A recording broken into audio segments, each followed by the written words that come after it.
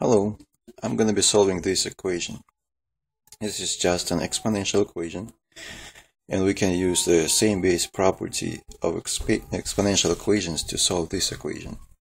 Same base property basically states that if we have a common base, then our exponents will be equal. Common base in this equation, it's pretty easy. It's going to be 3 to the second equals 9, and 3 to the third equals 27. So we can bring both of these bases to base 3 and rewrite this equation as following: 3 squared to the 2x minus 3 equals 3 cubed 2x plus 1.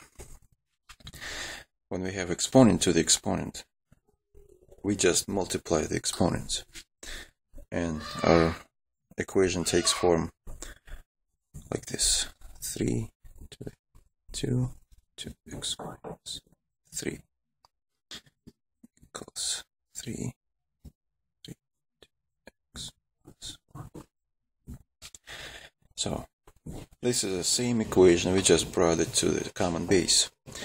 Now, because bases are common, we can just concentrate on our exponents, because according to that properties, exponents are equal as well. So we just work with the exponents from now. 2x minus 3 equals 3 2x plus 1.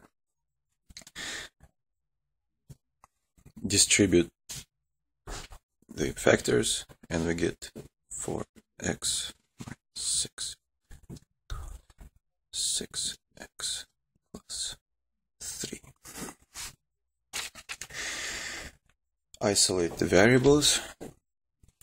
That means bring it to one side of the equation. We get 6 minus 3 equals 6x minus 4x.